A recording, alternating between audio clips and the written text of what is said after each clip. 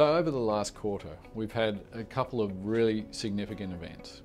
First, the US government shutdown, which happened in October, which really sent the markets into a bit of a spin. Expectations really came through that this was going to have quite a significant impact on markets. But ultimately, when things did get resolved and there did become a bit of a pathway for the relationship between the Republicans and the Democrats in the US to actually get some resolve, it did end up being quite a positive outcome in relation to markets, and markets very quickly recovered after that. However, what did happen is more so later in the quarter, expectations that tapering was actually going to occur from the Fed in relation to their quantitative easing program started to actually increase for a sooner outcome as opposed to going into 2014. Now, this very much came about because some of the data that came through from the US economic outcome was reasonably strong. We had a strong employment number and we had some strong retail sales figures coming through. Now, this is an expectation where do the Fed really need to buy that much in terms of their securities, and do they really need to continue on with their quantitative easing program? Ultimately, people had an expectation that March next year in 2014 was going to be the likely timing because you have a change in the Fed chairman. So that was also going to be a factor. But ultimately, what happened was essentially that they did taper. They did announce that they were going to start to taper into January 2014, and then that got the markets quite excited. But it's not typically the reaction that we would have had, not necessarily in relation to expectations that a tapering was going to actually cause markets to melt down. And in fact, exactly the opposite happened, right? So we actually ended up in an event after the result, after the announcement came through, markets had a very strong reaction to that. Now, I think that this is more about sell the rumour, buy the fact type situation. A lot of people were cautious going into this particular announcement because the expectation had already been built, and that's what caused a lot of the rally. So it's a little bit of a short covering type rally that we've seen.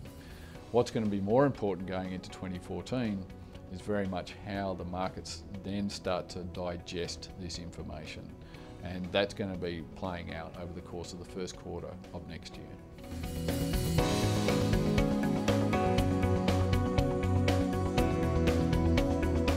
I think the reaction by markets in relation to the tapering announcement will be very much more sort of data dependent. We will see more volatility coming through in 2014. It will be a situation where the market will start to rely on economic information more so than they have in the past 12 months. Now, I say this because now that the Fed have broken the ice in relation to their tapering announcement, what will be very much the critical factors will be how fast is the US economic recovery gaining momentum, or is it actually losing momentum? These are two critical factors that will basically dictate the pace to which the Fed actually taper off on their quantitative easing program. That will be a key question mark for markets going forward. I think some of the other factors that we need to take into account as well is also going to be whether or not the European situation starts to really manifest itself into a stronger outcome. And I think that the way that the central bank has reacted in Europe has very much been that they still need a lot of stimulus. They still need a lot to actually get to a point where the recovery itself is going to sort of take off. Now, the fact that the US has started to ease off on their stimulus program means it makes it much more difficult for some of these other regions to actually benefit from that, and they almost have to compensate for it. So a lot of factors we have to take into account, and the way that the markets are going to react to this is going to be critical.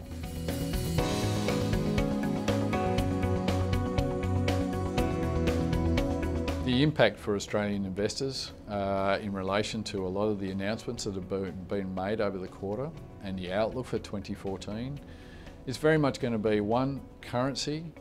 We are likely to have a weaker Australian dollar, particularly against the US dollar. And it's more a fact of the US dollar strengthening as opposed to our currency weakening. That's going to be a major impact on our market, but we're much closer to that equilibrium point. You know, our expectations are that we might hit the mid-80s in relation to the US dollar. We're not too far from that at the moment. In relation to our equity market, we received a lot of support from overseas over the 2013.